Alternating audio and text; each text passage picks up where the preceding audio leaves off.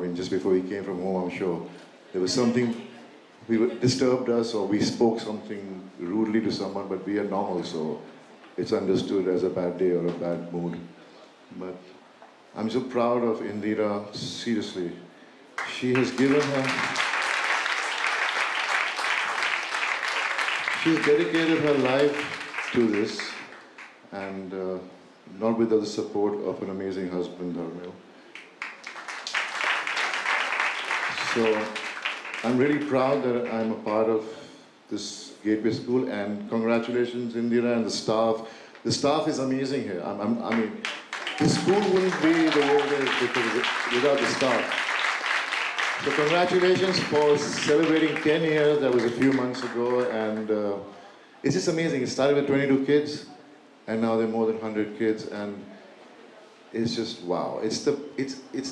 It has been recognized as one of the best schools in the world, and that's the reason why the Utah University wants to join hands with them and giving pies, trying, they're part of that, and it's so important, because they have to recognize, and they want to come. I mean, everybody wants to do good, but people don't. They start these institutes, they start these schools, but they do not personally give them the energy and the time to it. They think they're doing a good cause, but are they really looking into how it's been taken care of, how it's been worked, what programs, what are they trying to do with the kids? In this school, every kid is personally attended to and looked into as to what they are capable of, and try to train them as to how they can face the world, and give them that confidence. And, and I mean, I'm worried about my kids, so I mean, it's the same for these kids, so it's amazing. I mean, I'm just so happy to be here, and I'm so glad to see so many people here. And I mean, some of us out here are parents of these children, and they are so happy with how their kids have progressed in life. So thank you so much for having me here, Indira.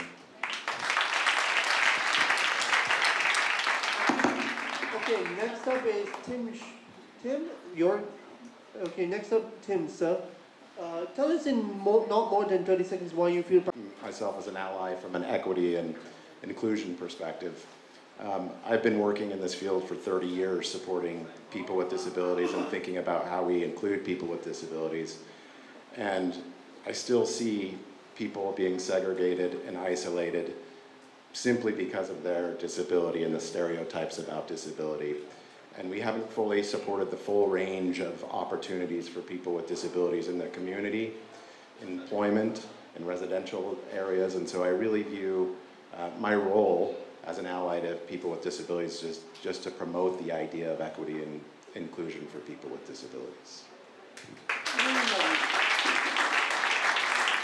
Okay, Trisha, your turn.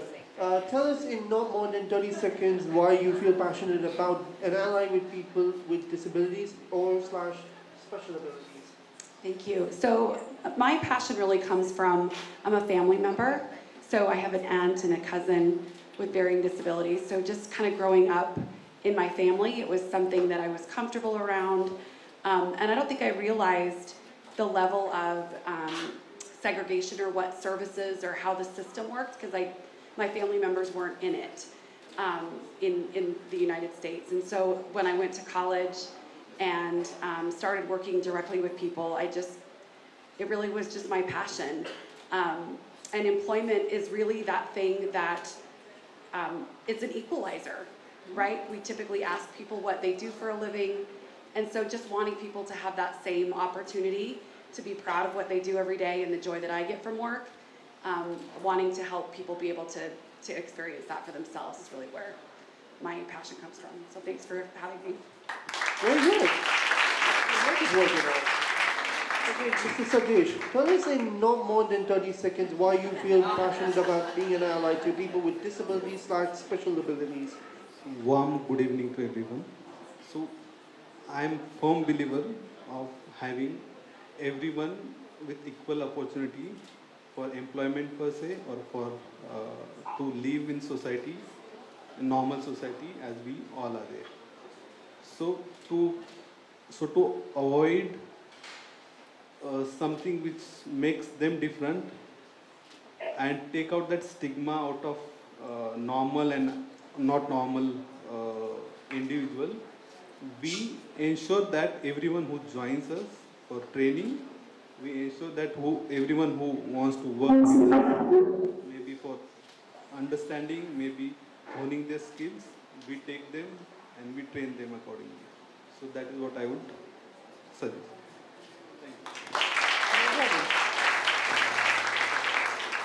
Okay, let's start with round one as an Okay, icebreaker. one second. We're going to try and get Tony on this some bridge. Hopefully. Yeah, so Hopefully. you want to just do it before? I agree. So agree. I agree. Hello. Yes. Mahesh, sir, as, Now ask him the question. Okay. answer the same question again. Is that loud enough? Do I need to be louder? Can you Yeah, now it's loud enough. tell us, It's loud enough. okay, tell us in no more than 30 seconds about why you feel passionate about being an ally to people with disabilities / special abilities. I was going to say a question. Tell us in not more than 30 seconds why you feel passionate about being an ally with people with disabilities / special abilities. Okay, sir? Mahesh, sir? I think there's a struggle. It'll be fine. Okay, never mind. Okay. It's gonna be fine. It's gonna be fine. Okay, let's start with round one. Kajol, as a parent, what gaps have you noticed in the education system? Is there a growing awareness to accommodate children with special needs, and what do you think needs to be done differently to address some of the gaps? Yes. Sorry, it's called the gaps with gaps.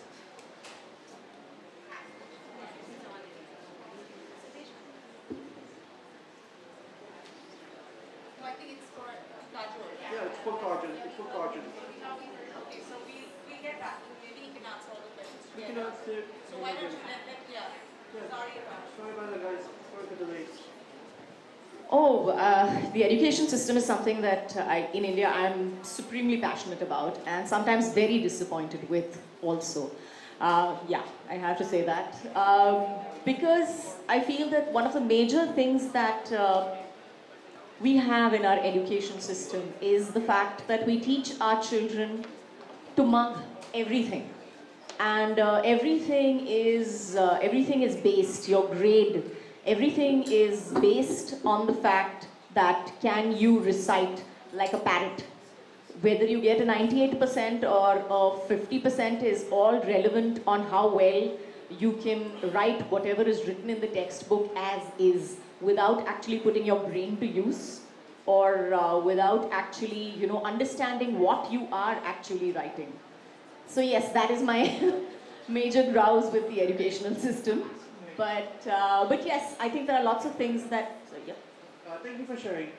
I'm not finished. I'm sorry. I'm on my soapbox, don't stop me.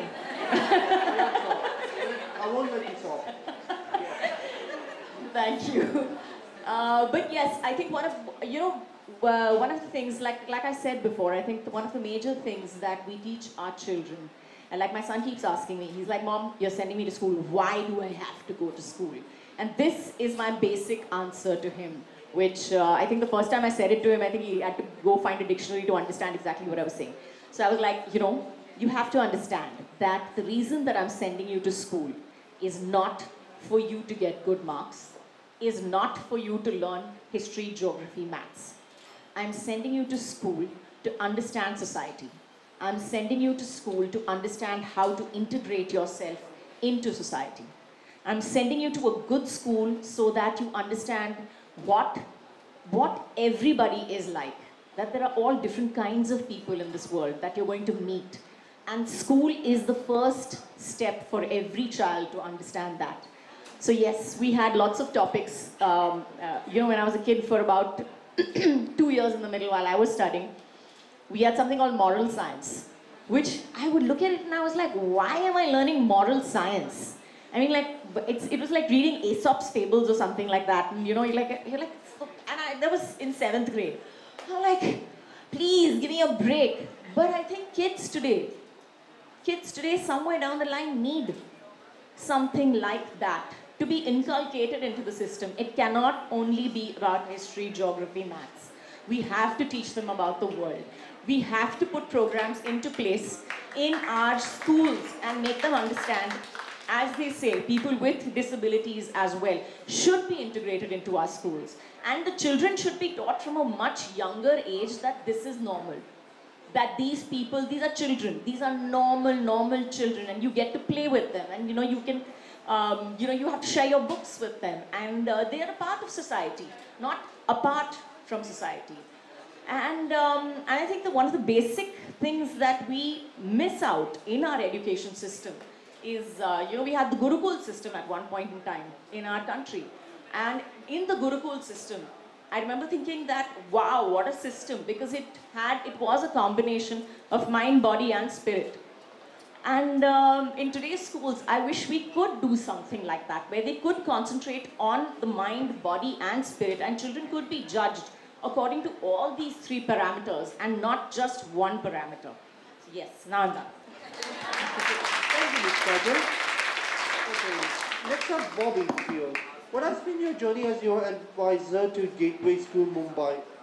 What are moments that we have inspired you on the school journey, and why do you think institutions like Gateway are critical to enabling children with special needs realize their potential? I guess I've already said that earlier, but it's just that, I don't know anything about the education system. I was like, wow, Kajol, you know a lot.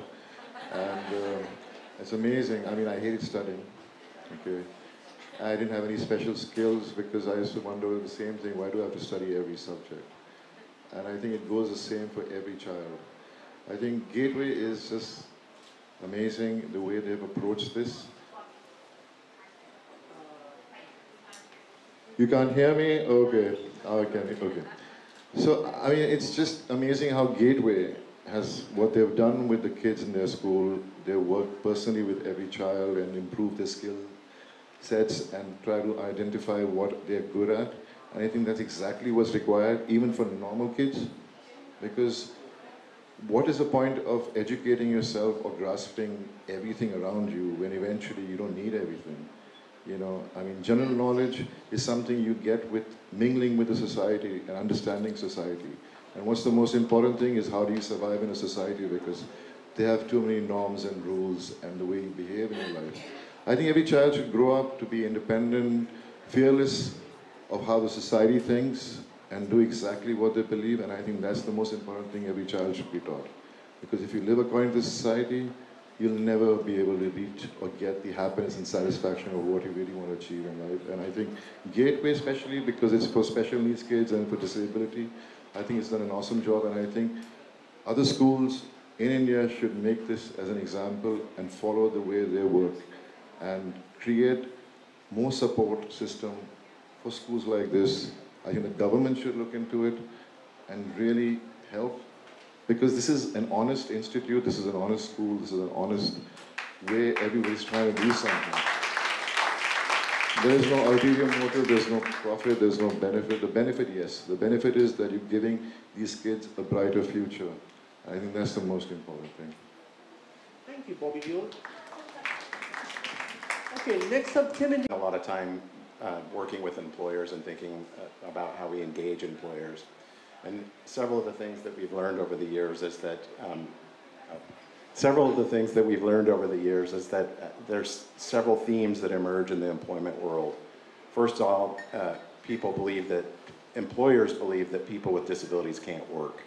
And that's universal, that's across the board. And we know through years of research and years of programs such as supported employment and customized employment that really dispels that myth that people with disabilities can't work. Supported employment was one of the earlier models that we've used to help people with disabilities obtain competitive integrated employment. And what we started to see with supported employment is it was working for a subset of individuals with the disabilities, but oftentimes people with more significant disabilities weren't obtaining jobs. And so that's why we have customized employment, and I think that's what the Gateway School is trying to implement, is this idea of customized employment to help support people with more significant disabilities obtain jobs. And we know one of the predictors of maintaining a job for a person with a disability is finding the match. and finding an appropriate match. So we match the skills and interests of an individual with a disability to the job. And oftentimes, what happens in the employment world or when we're supporting people with disabilities, we forget about the match. We just want to get a job, and then we start to place people in jobs based off stereotype. So in the United States, we talk about the F jobs for people with disabilities, and these F jobs are what we call fast food, flowers, and filth, meaning we tend to put people in jobs that we think they can do, or those are the only jobs that we can do. And we know through customized employment and supported employment that there's a range of work that people with disabilities can do. Another thing that we kind of see with misconceptions about hiring of people with disabilities is that people with disabilities, and especially people with intellectual developmental disabilities, more significant disabilities, are a liability to the workforce. And we know once again through research over the years that that's just not true. Oftentimes when we train a person with a disability to work in a job that matches his or her skill set, their safety record is often better than those without people with disabilities. So this liability issue is it's a myth that's out there. The second part of the question was, how do we move forward? And some of the misconceptions maybe when we're moving forward, if I recall. Here's something that's very universal. I've worked in different countries thinking about employment, and I think one of the universal truths about supporting people with disabilities, or what people believe about people with disabilities, is that they can't work and that they have low expectations for what people with disabilities can do, and that there's stereotypes about people with disabilities. And I think this really stems from our notion of disability, and I think this is a really important point to stress as we start to think about how we can build employment programs for people with disabilities. And this notion kind of comes from this idea, when we think about disability, we always think it's an us-them paradigm, right?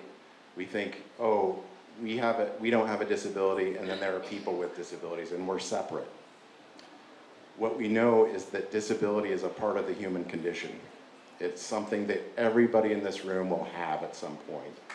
And so I think if we can work out this idea that, some people will have disability at birth, some people will have disability later on in life, some people will have a disability when they're aging and older, or I could leave this room tonight and get in a car. I've experienced Mumbai traffic now.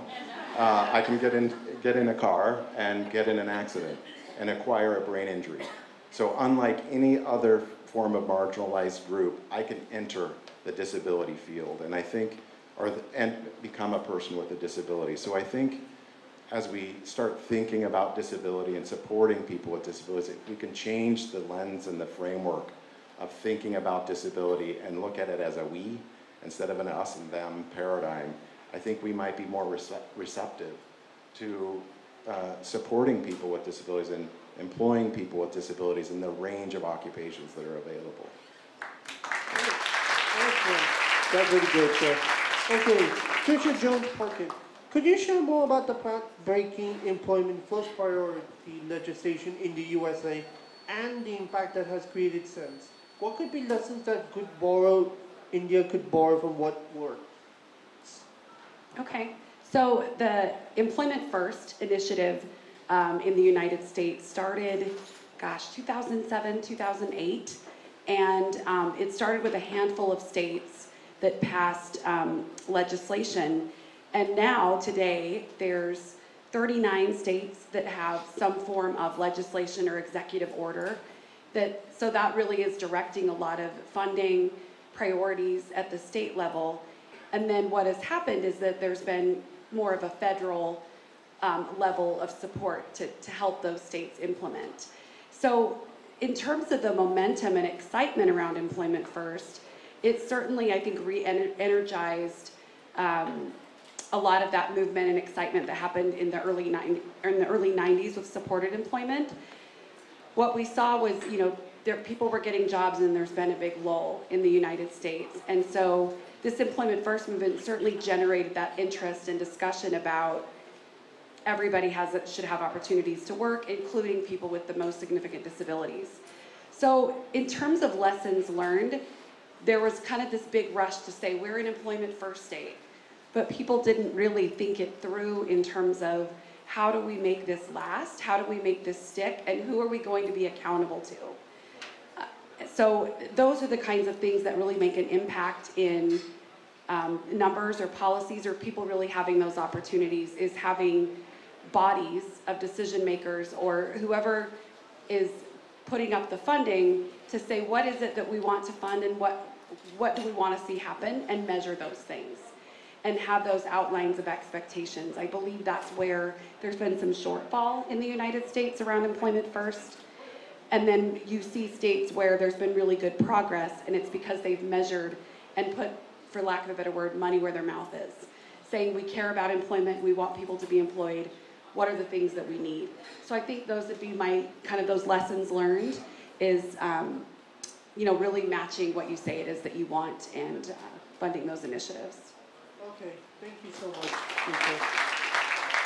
Okay, Mr. Satish, from your own lived experience of championing employment for people with disabilities at the workplace, could you share us how can employers in India create and benefit from more inclusive workplace? What are the challenges you face in this regard, and how did you overcome them? Yeah.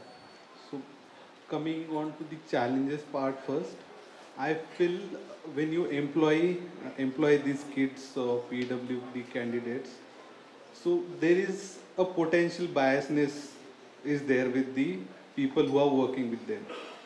They are for sure they will have unsure, I would say, guarantees from them that they would carry out this work or no. So that potential biasness you cannot remove.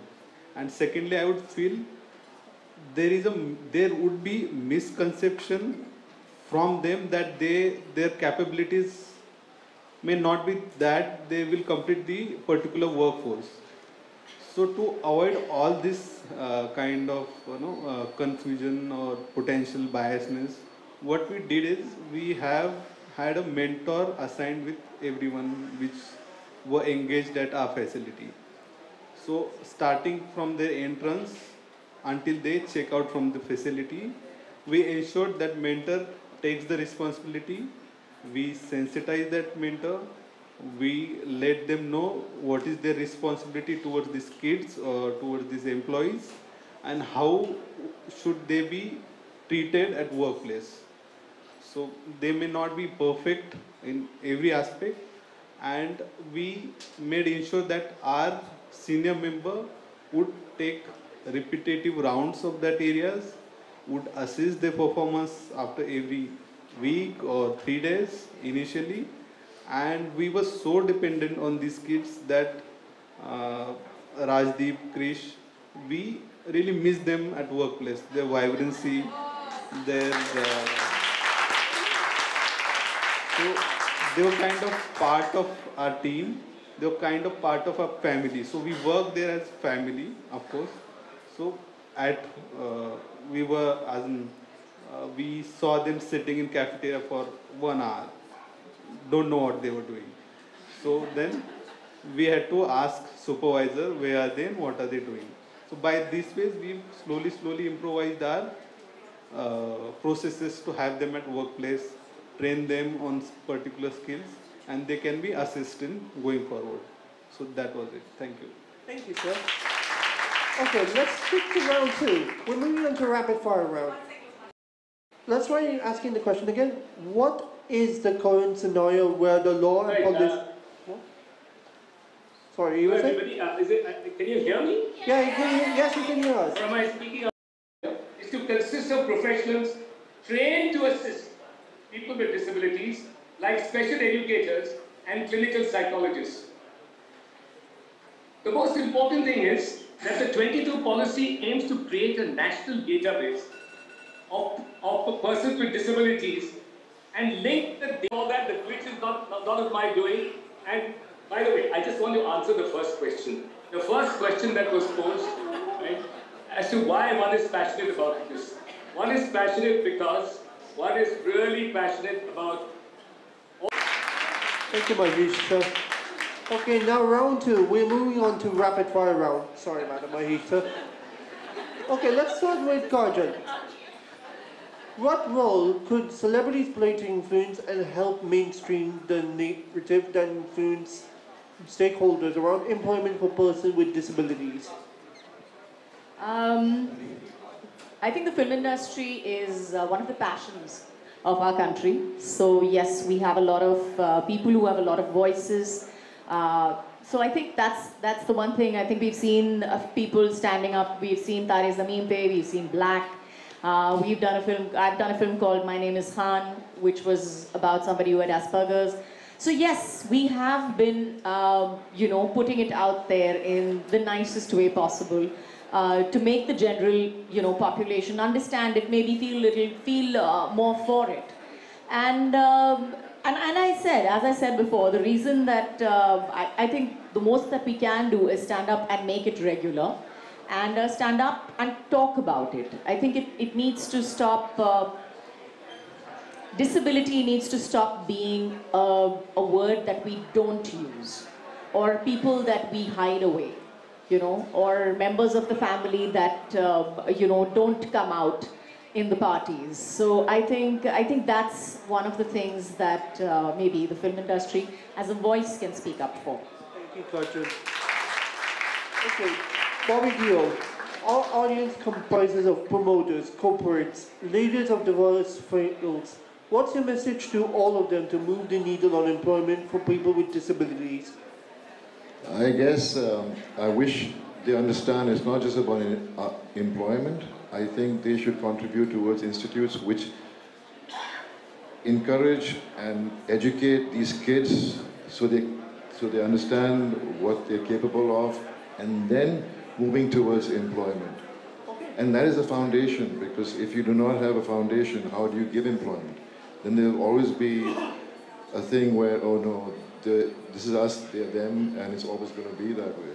So first, these corporates and all these people who have the facilities, who contribute towards charity, should use that towards creating institutes to educate kids with disability and special needs, so their skill sets could be understood, and then they can move forward in life. I mean, it's the same, like how Kajol was saying, that we need to teach and learn so much, we taught so much, and we don't understand anything. And so imagine children with disabilities, they need to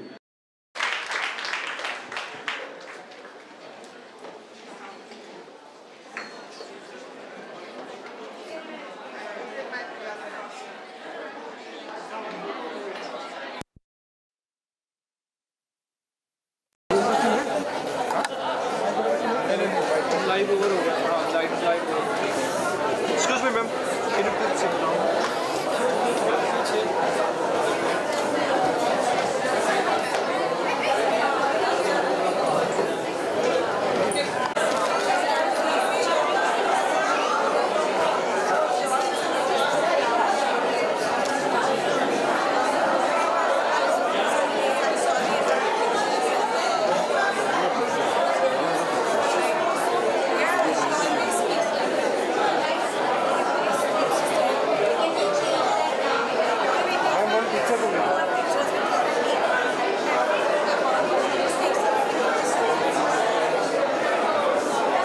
इधर से लेते इधर से नीचे से